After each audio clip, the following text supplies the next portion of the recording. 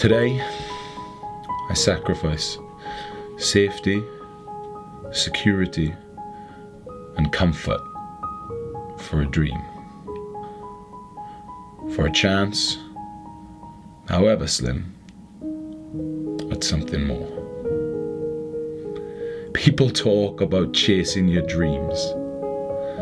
I've stood in countless assemblies trying to inspire children to take risks, to follow their dreams and never settle for second best. Yet, truth be told,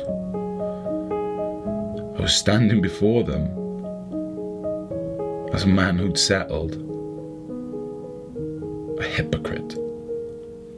I didn't spend hour after hour as a child dreaming of an assembly, a lesson, or a classroom. While the world may see this as success, 5-year-old me sees this as failure. Over the past several years, I've attempted, in vain, to persuade myself that I was contented with my place in professional wrestling. Maybe the good and the great are only separated by their willingness to sacrifice.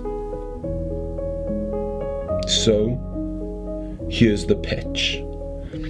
I have stood across the ring from the best in the world and I have held my ground. I've done this whilst giving over 60 hours every week to my real job. Today, that ends.